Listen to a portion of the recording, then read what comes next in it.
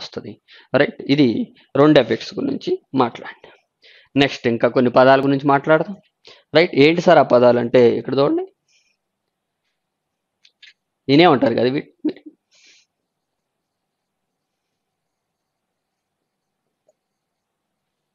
evaporation, condensation. తెలుగులో జాగ్రత్త చూడండి, ఇప్పుడు చెబుతా. బాష్పీభవనం, సాంద్రీకరణం, బాష్పీభవనం, సాంద్రీకరణం. ఓకేనా? ఇప్పుడు చూడండి ఏం జరుగుతుంది. ఇవాపరేషన్ అంటే ఏందో చూద్దాం. జనరల్గా చెప్పండి మీరు, ఇప్పుడు మన ఇళ్ళ కాడ ఏదైనా ఫ్లోర్ కానీ బట్టలు కానీ బయట ఆరేసారు అనుకోండి, ఎండాకాలంలో అనుకుందాం, ఎందుకంటే తొందరగా అర్థమైంది. అవునా కదా? వెంటనే ఆరిపోతాయి, లేకపోతే ఆడే ఉంటాయి. ఆరిపోవటం అంటాం, డ్రై అయిపోతాయి. వెట్ క్లాత్ కాస్త డ్రై అవుతుంది ఆఫ్టర్ సమ్ టైం. అవునా కదా? ఎందుకని? లోపల ఉన్న వాటర్ కాస్త ఏమైంది? వేపర్ అయిపోయింది. అవునా కదా? వాటర్ కాస్త ఎలా మారిపోయింది? వేపర్గా కన్వర్ట్ అయింది. మన ఇళ్ళ కాడ కూడా ఫ్లోర్ ఏదైనా తడిగా ఉందనుకోండి, ఫ్యాన్ వేస్తే ఆటోమేటిక్గా ఆరిపోతూ ఉంటుంది. అవునా కదా? ఆటోమేటిక్గా ఆరిపోవటం అంటే మీనింగ్ ఏంది? అక్కడ ఉంది వాటర్ కాస్త వేపర్ అయిపోయింది. అవునా కదా? కానీ ఇందాక మనం ఏం చెప్పుకున్నాం, వాటర్ వేపర్గా కన్వర్ట్ కావాలంటే, స్టీమ్గా కన్వర్ట్ కావాలంటే 100 డిగ్రీ సెల్సియస్ ఉండాలి. లేటెంట్ హీట్ ఇచ్చినాం మనం, 540 క్యాలరీ ఫర్ గ్రామ్కి ఇచ్చినాం. అప్పుడు బాయిలింగ్ వాటర్ కాస్త ఏమైంది? రైట్, బాయిలింగ్ వాటర్ కాస్త స్టీమ్గా కన్వర్ట్ అయిపోయింది. అవునా కదా? మరి ఇక్కడ 100 డిగ్రీ సెల్సియస్ మీరు ఇచ్చారా?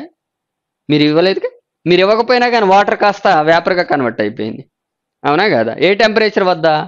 లెస్ దాన్ 100 డిగ్రీ సెల్సియస్సేగా జరిగింది ప్రాసెస్. అవునా కదా? This process is called the evaporation. ఇప్పుడు తెలుగులో మాట్లాడతా, ఫస్ట్ ఇంగ్లీష్లో చెప్తా.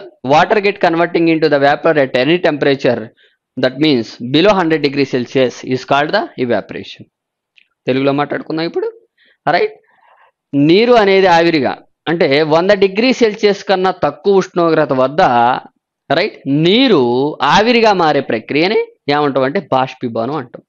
100 డిగ్రీ సెల్సియస్ కన్నా తక్కువ ఉష్ణోగ్రత వద్ద నీరు ఆవిరిగా మారే ప్రక్రియని లేదా బాష్పంగా మారే ప్రక్రియని మనం ఏమంటాం అంటే బాష్పీభవనం అంటాం.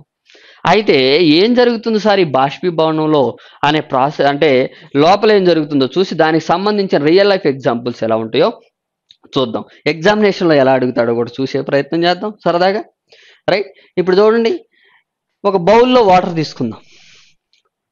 ఎప్పుడు జీవితంలో బౌల్లే తీసుకోమాకండి. చెరువులో నీళ్లు తీసుకోవచ్చు, సముద్రాల్లో తీసుకోవచ్చు, కాకపోతే బౌల్లో తీసుకుంటాను ఇప్పుడు. ఏమన్నా కదా? ఎందుకంటే మన థింక్ లోకల్గా ఉండకూడదు, think globally, read locally, think globally అంటాం. అవునా కదా? అదే మనకి ఎడ్యుకేషన్లో ఉన్న టెక్నిక్స్. రైట్, ఇప్పుడు ఇక్కడ చూడండి, సరే మనం ఏడు తీసుకుందాం, ఏమేమి పెద్ద ప్రాబ్లం ఏం కాదులే, కానీ బాధపడమాకండి. ఇక్కడ తీసుకున్నా, ఇవన్నీ వాటర్ మాలిక్యూల్స్. రైట్, ఇవన్నీ వాటర్ మాలిక్యూల్స్. ఇంకా పెద్ద తీసుకుందాం అనుకుంటా.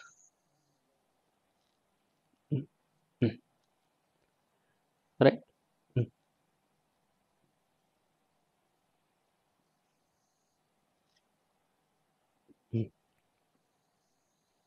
ఎక్కడ తీసుకో, ఇవన్నీ వాటర్ మాలిక్యూల్స్ అనుకోండి. రైట్, ఇవన్నీ వాటర్ మాలిక్యూల్స్ అనుకుందాం. ఇప్పుడు ఏం జరుగుతుందో చూడండి. ఇప్పుడు ఎప్పుడైనా ఈ బౌల్లో ఉన్న వాటర్ మాలిక్యూల్స్ ఏం చేస్తూ ఉంటాయి? అటు ఇటు కదులుతూ ఉంటాయి, ఉన్న చోట ఉండవు. అవునా కదా? కైనెటిక్ ఎనర్జీ ఉంటుంది వీటికి. ఫర్ ఎగ్జాంపుల్ నేను ఏం చేస్తానంటే ఏ అనే వాటర్ మాలిక్యూల్స్ని అబ్జర్వ్ చేస్తున్నా. ఇక్కడ సర్ఫేస్ మీద టాప్ మోస్ట్లో బి అనే వాటర్ మాలిక్యూల్ ఉంది, ఇది బి. ఇది ఏం చేస్తుంది? కైనెటిక్ ఎనర్జీ ఉందిగా, అటు ఇటు కదులుతా దీనికి టచ్ అయింది అనుకుందాం. దీనికి టచ్ అయితే దీని కైనెటిక్ ఎనర్జీ ఏమైందంటే దీనికి ట్రాన్స్ఫర్ అయింది, కొంత ట్రాన్స్ఫర్ అయితే ఈ బి అనే వాటర్ మాలిక్యూల్ ఏమైందంటే ఎయిర్లోకి వచ్చేసింది, అట్మాస్ఫియర్లోకి వచ్చేసింది. అట్మాస్ఫియర్లోకి వస్తే ఏమంటావు నువ్వు? ఈ వాటర్ మాలిక్యూల్ అన్నావు, అప్పుడు వేపర్ అంటాం. అదే ఇప్పుడు బౌల్లో ఉన్నంతసేపు ఏమన్నావు? వాటర్ అన్నావు. ఇప్పుడు వాటర్ ఏమైంది? వేపర్గా కన్వర్ట్ అయిందిగా. వాటర్ వేపర్గా కన్వర్ట్ అయ్యే ప్రాసెస్ని ఏమన్నావు? ఇవాపరేషన్ అన్నావుగా. అది లెస్ దాన్ 100 డిగ్రీ సెల్సియస్ వద్ద జరిగిందిగా. అంటే ఏం జరిగింది చెప్పండి? ఇప్పుడు 100 డిగ్రీ సెల్సియస్కి రీచ్ కాకుండానే జరుగుతుందంటే మధ్యలో వాళ్ళు ఎవరో ఎనర్జీ షేర్ చేసుకున్నారుగా. ఎవరు ఎనర్జీ షేర్ చేసుకున్నారు? వాళ్ళ ఫ్రెండ్సేగా. కింద ఉన్న ఫ్రెండ్స్ పైన ఉన్న ఫ్రెండ్స్కి ఇస్తే పైన ఉన్న ఫ్రెండ్స్ అట్మాస్ఫియర్లోకి వెళ్ళిపోయారు.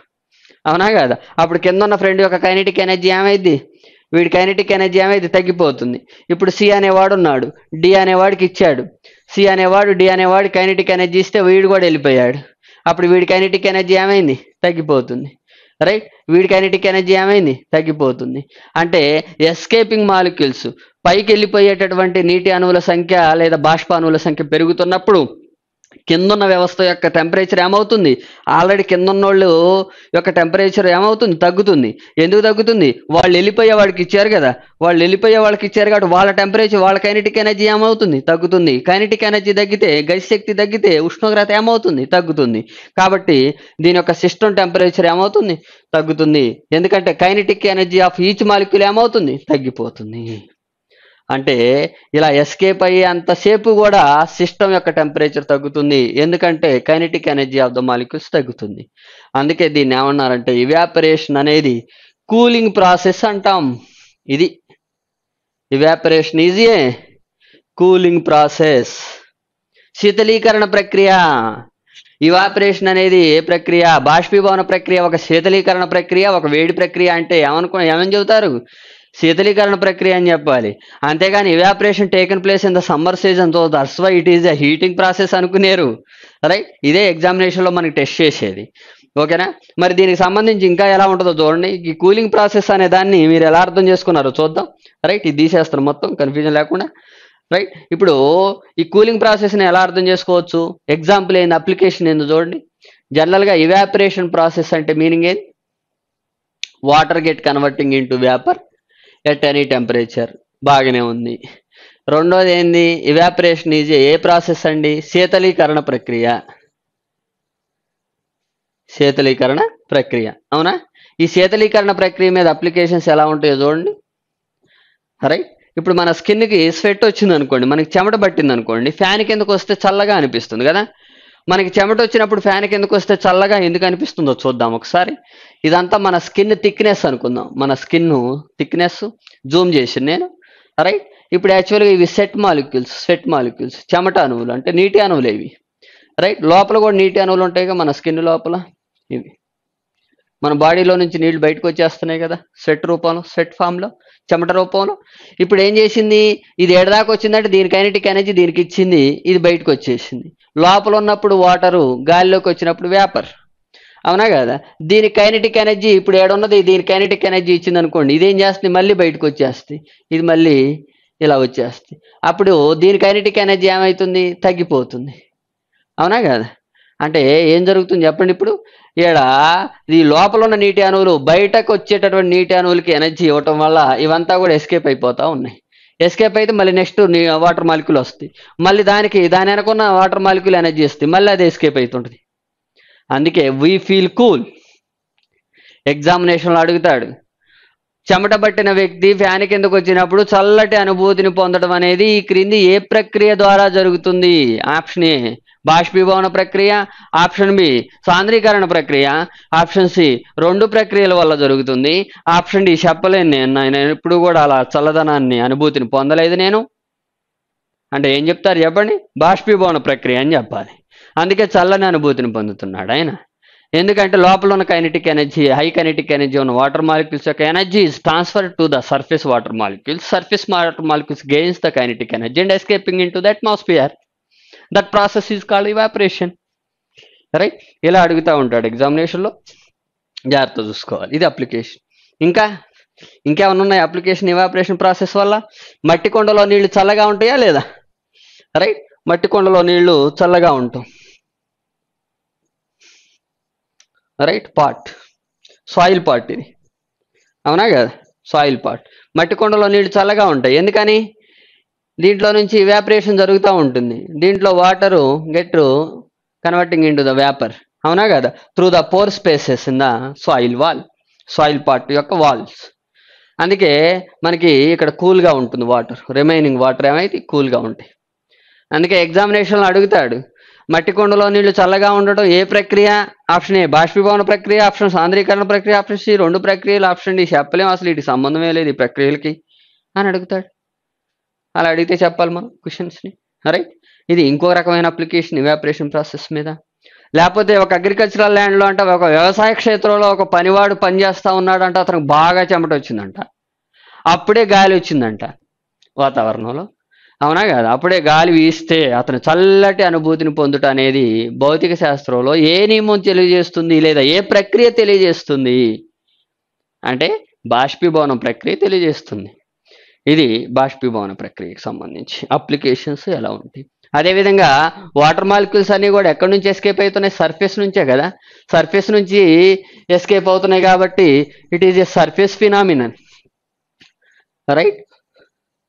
సర్ఫేస్ ఫినామినన్ ఇది, రైట్? సర్ఫేస్ ఫినామినన్, ఉపరితల ప్రక్రియ ఇది, right? Evaporation is a surface phenomenon. Evaporation is a cooling process. Due to that cooling process, we feel cool. If you get the sweat, right, by standing under the fan, అవునా కదా? Fan or something దేంట్లో దాంట్లో చల్లటగా గాలి వీసేటప్పుడు, right? ఇది జరిగేటటువంటి పరిస్థితి. ఎగ్జామినేషన్లో అడిగితే కన్ఫ్యూజన్గా ఉంది. ఇదంతా ఇవాపరేషన్ ప్రాసెస్. మట్టి కొండలో నీళ్లు చల్లగా ఉండడానికి గల కారణం, రైట్? మరి ఇంకా చూద్దాం. నెక్స్ట్ ఇంకో ప్రాసెస్ ఉంది కదా, దీనికి ఆపోజిట్లో జరిగే ప్రాసెస్ ఇప్పుడు అది, రైట్? కండెన్సేషన్. కండెన్సేషన్ అంటే ఏం చెప్పినండి? తెలుగులో ఏం చెప్పినా? సాంద్రీకరణం, రైట్? సాంద్రీకరణం. సాంద్రీకరణం అంటే ఏందో చూడండి. జనరల్గా మన దగ్గర ఏదైనా ఒక బాటిల్ ఉందనుకోండి, వాటర్ బాటిల్, ఫ్రిడ్జ్లో పెట్టినాం అనుకోండి. ఫ్రిడ్జ్లో పెట్టి బయటికి తీసిన తర్వాత దాని మీద కొన్ని నీళ్లు వస్తూ ఉంటాయి, కొన్ని నీళ్లు, అవునా కదా? టేబుల్ మీదనే ఎక్కడో పెట్టారనుకోండి, దాని మీద కొన్ని వాటర్ వస్తాయి, అవునా కదా? ఎక్కడి నుంచి వచ్చి ఉంటాయి ఆ వాటర్? ఆ బాటిల్ ఉపరితలం మీదకి. ఆప్షన్ ఏ, బాటిల్లో నుంచి బయటకు వచ్చినాయా? ఆప్షన్ బి, ఫ్రిడ్జ్లో నుంచి బయలుదేరి వచ్చినాయా? ఆప్షన్ సి, వాతావరణంలోంచి బాటిల్ మీదకి వచ్చినాయా? ఆప్షన్ డి, చెప్పలేవా నువ్వు? ఆ బాటిల్ మీదకి నీళ్ళు ఎట్ట వచ్చినాయి? రిఫ్రిజిరేటర్లో నుంచి తీసిన చల్లటి బాటిల్ మీద నీళ్లు ఉంటాయి. ఎందుకు? అవి ఎక్కడి నుంచి వచ్చినాయి ఫస్ట్ చెప్పండి, తర్వాత ఎందుకు వచ్చినా మాట్లాడదాం. వాతావరణంలో నుంచి వచ్చినాయి. ఫ్రిడ్జ్లో నుంచి రావడానికి ఫ్రిడ్జ్లో ఉంచారు, మళ్ళీ విడిగా వాటర్ ఉంచారా ఏంది? మనం తీసే వస్తువులతో పాటు రమ్మని లేదుగా. ఒకవేళ బాటిల్లో నుంచి వచ్చినాయి అనుకుంటే, బాటిల్లో నుంచి వస్తే లోపల థమ్స్అప్ ఉందనుకోండి, థమ్స్అప్ బాటిల్ అయితే థమ్స్అప్ బయటికి రావాలిగా. టేస్ట్ చేసి చూడండి ఒకసారి, థమ్స్అప్ టేస్ట్ ఉందో లేదో థమ్స్అప్ బాటిల్ మీద ఉండదు. అంటే థమ్స్అప్ బాటిల్లో నుంచి కూడా రాలేదు. అది యాడ్ నుంచి వచ్చినాయి? వాతావరణంలో నుంచి వచ్చినాయి, అవునా కదా? ఇప్పుడు ఏం జరుగుతుందో చూద్దాం. ఇక ఎక్కడి నుంచి వచ్చినాయో తెలిసినాయి కాబట్టి ఎందుకు వచ్చినాయో మాట్లాడదాం. సైన్స్ ఏం చెప్తుందో మాట్లాడదాం మనం, రైట్? ఇది ఒక క్లోజ్డ్ ఛాంబర్ అనుకుందాం. ఇట్లా తీసుకుంటాను నేను కొద్దిసేపు. మీరేం చేశారంటే ఒక వాటర్ బాటిల్ ఉంచారు. ఇది వాటర్ బాటిల్. ఇది ఈ వాటర్ బాటిల్ ఫ్రిడ్జ్లో నుంచి తీశారు కాబట్టి చల్లగా ఉంది, ఇది కూల్, అవునా కదా? రైట్? ఇప్పుడు ఎక్స్ప్లెయిన్ చేసుకుందాం ఏం జరుగుతుంది. ఇదంతా సరౌండింగ్స్ కదా. సరౌండింగ్స్లో ఉన్న ఎయిర్ ఎలా ఉంటుందండి? హాట్ ఎయిర్ కదా. ఇదే కూల్ రీజియన్. ఉష్ణరాశి ఎక్కడి నుంచి ఎక్కడికి వెళ్తుంది? అధిక ఉష్ణోగ్రత ప్రాంతం నుంచి అల్ప ఉష్ణోగ్రత ప్రాంతానికి వెళ్తుంది కదా హీట్ అనేది, క్యూ అనేది, అవునా కదా? ఆల్ డైరెక్షన్స్లో నుంచి క్యూ అబ్జర్వ్ చేసుకుంటుందిగా, క్యూ శోషించుకుంటుంది, రైట్? ఇప్పుడు ఏమవుతుంది చెప్పండి. ఇక్కడ అధిక ఉష్ణోగ్రత ప్రాంతం మొదట్లో ఈ బాటిల్ లేనప్పుడు హాట్ ఎయిర్, ఈ బాటిల్ ఉంచిన తర్వాత కొద్దిసేపటికి హాట్ ఎయిర్ కాస్త ఏమవుతుంది? కూల్ ఎయిర్ అవుతుంది. హాట్ ఎయిర్ కాస్త ఏమవుతుంది? కూల్ ఎయిర్ అవుతుంది. ఎందుకని? ఆ హీట్ లాస్ అవుతుంది. ఆ హీట్ లాస్ అయిన హీట్ని బాటిల్కి ఇచ్చేస్తుంది. తను చల్లబడుతుంది.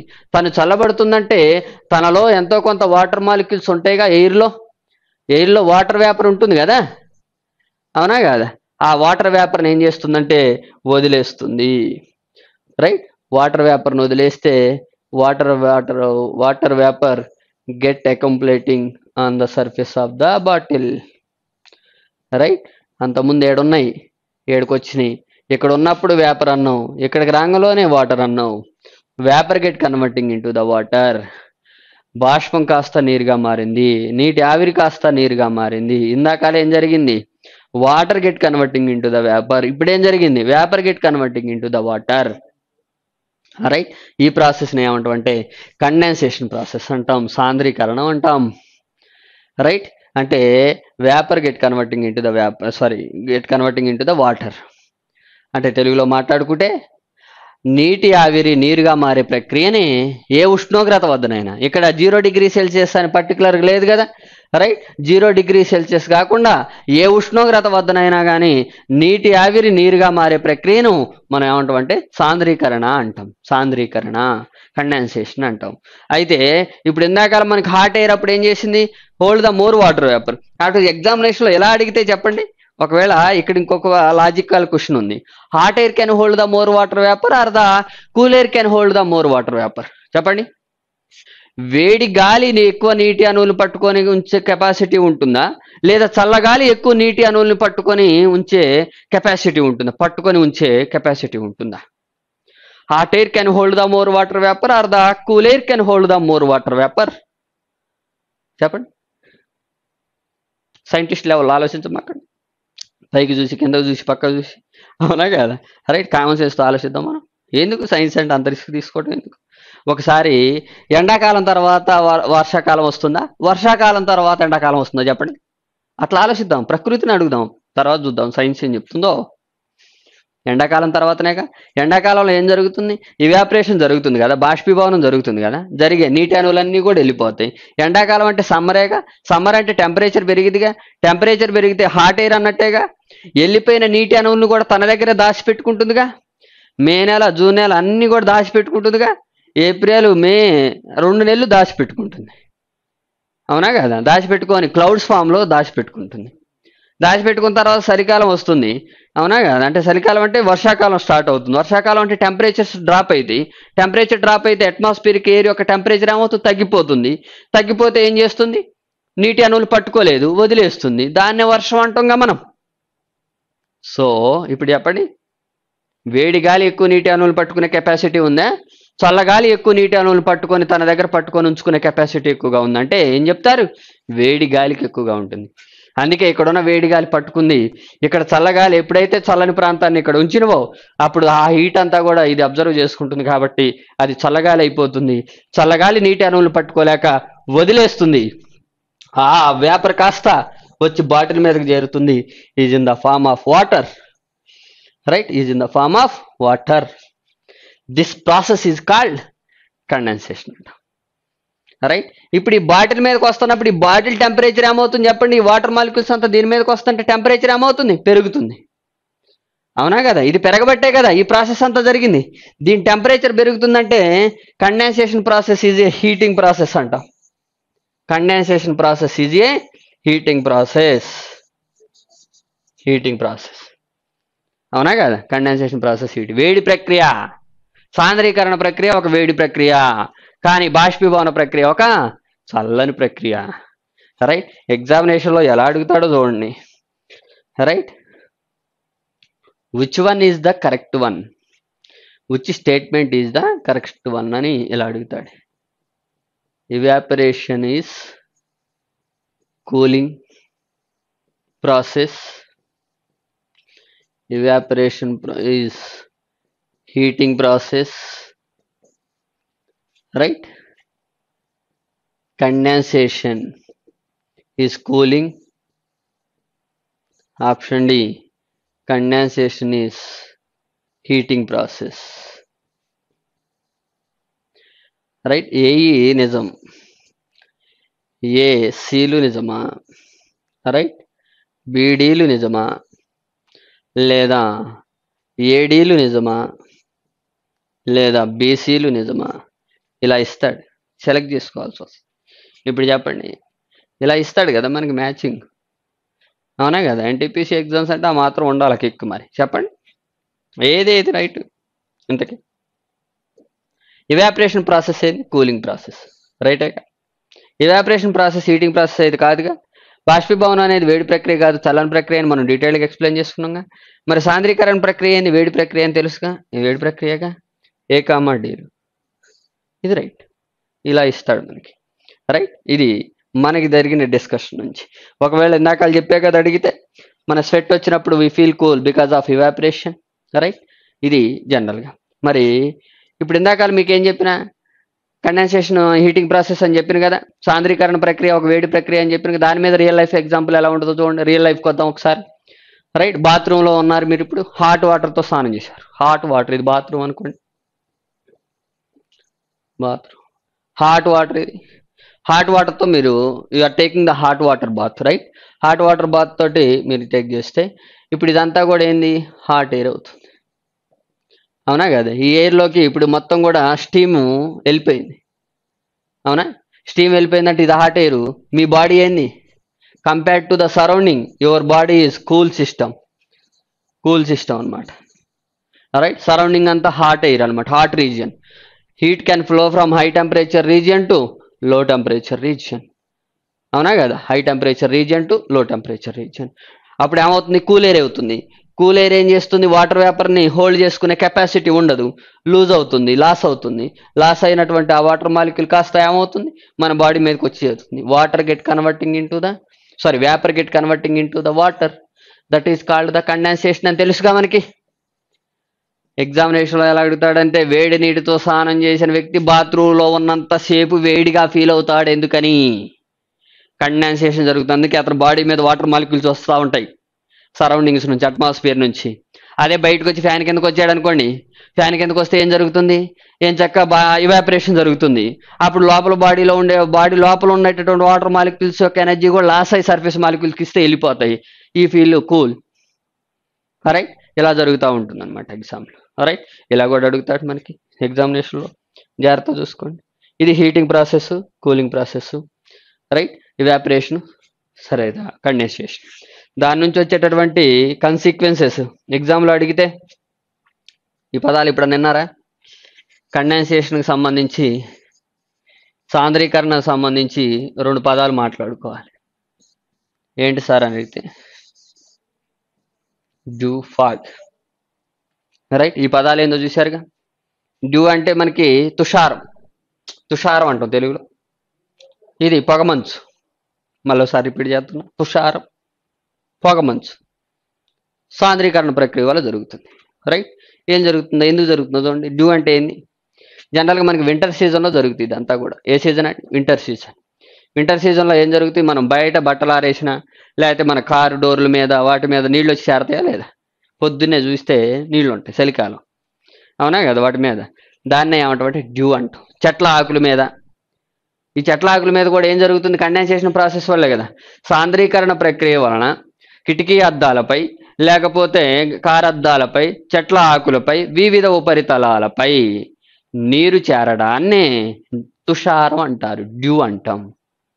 ఒకవేళ ఒక్కోసారి టెంపరేచర్స్ వెరీ లో ఉన్నాయి అనుకోండి, వెరీ లో టెంపరేచర్స్ అయితే ఇక్కడ వింటర్ సీజన్లో లో టెంపరేచర్ కండిషన్స్లో ఏం జరుగుతుందో చూడండి. ఇక్కడ ఉన్న వేపర్ మాలిక్యూల్స్ ఉంటాయి కదా, వేపర్ మాలిక్యూల్స్ వాటర్ మాలిక్యూల్స్గా కన్వర్ట్ అవ్వాలని అనుకుంటే ఏ ప్రాసెస్ ద్వారా, కండెన్సేషన్ ప్రాసెస్ ద్వారా. అలా అయ్యి ఇక్కడ ఉన్న డస్ట్ మాలిక్యూల్స్ ఉంటాయి కదా, డస్ట్ మాలిక్యూల్స్ మీద సెటిల్ అయిపోతాయి. ఇలా డస్ట్ మాలిక్యూల్స్ మీద సెటిల్ అయిపోయినాయి అనుకోండి, ముందు వచ్చే ఆయన కనపడ్డు, అవునా కదా, దూరంగా ఉన్న వాళ్ళు కూడా కనపడరు, ముందు వచ్చేవాళ్ళు కూడా కనపడరు మనకి, అవునా కదా. దీన్ని ఏమంటాం అంటే ఫాగ్ అంటాం. ఫాగ్ అంటే ఇండియాలో నడిచేది కాదు నేను చెప్పేది, అవునా కదా, ఫిజిక్స్లో నడిచే ఫాగ్ గురించి మాట్లాడుతాను నేను. పొగమంచు అంటాం ఇది కూడా. దానికి దీనికి తేడా ఏంది, సాంద్రీకరణ ప్రక్రియ ద్వారా ఉపరితలాల మీదకి వచ్చి ఓపిక చేసుకొని ఉపరితలాల మీదకి వచ్చింది అనుకోండి, భూమి మీదకి చేరితే డ్యూ అంటారు. ఓపిక లేక డస్ట్ మాలిక్యూల్స్ మీదనే సెటిల్ అయిపోతే ఫాగ్ అంటారు, అంతే తేడా. దీని గురించి మళ్ళీ ఎక్కువ కూడా ఆలోచించవద్దు మీరు. రైట్, ఈ రెండు దేని వల్ల జరుగుతున్నాయంటే కండెన్సేషన్ ప్రక్రియ ద్వారా జరుగుతున్నాయి. ఎగ్జామినేషన్లో జాగ్రత్తగా చూసుకోండి. రైట్, ఇలా కూడా ఇస్తాడు. Which of the following, right, following phenomenas will occurs due to the condensation. సాంద్రీకరణ ప్రక్రియ ద్వారా జరిగే పరిణామాలు లేదా జరిగే పరిస్థితులను గుర్తించండి అంటే, డ్రైయింగ్ ద క్లాత్స్, బట్టలు ఆరబెట్టడం, రైట్, లేదంటే డ్యూ, తర్వాత fog. AB true, BC true, CA true, ABC true. ఏంటేది, ఈ రెండేగా. బీసీ ట్రూ, కండెన్సేషన్ వల్ల జరిగేది. డ్రైయింగ్ ఆఫ్ ద క్లాత్స్ అంటే ఏంది, ఇవాపరేషన్ ప్రాసెస్ అన్నమాట. ఇలా మనకి కాంబినేషన్లో ఇవ్వచ్చు, జాగ్రత్త చూసుకోవాల్సి వస్తుంది ఒక్కోసారి. రైట్, ఇది జనరల్గా మనకి కండెన్సేషన్ అండ్ హీటింగ్ ప్రాసెస్కి సంబంధించినటువంటి సిచ్యువేషన్స్. ఓకే, దాని నుంచి మనం ఇదంతా కూడా మాట్లాడుకున్నాం. మరి